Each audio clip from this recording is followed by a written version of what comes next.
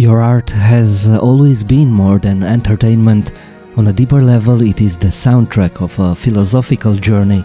What intentions guide you in creating music? You know, the journey is about finding out how reality is being built and then how it does unfold in our lives. My hope is that I can plant a seed that grows of a positive energy that makes people not just pull back from reality and go on and dream along and dream away and so forth.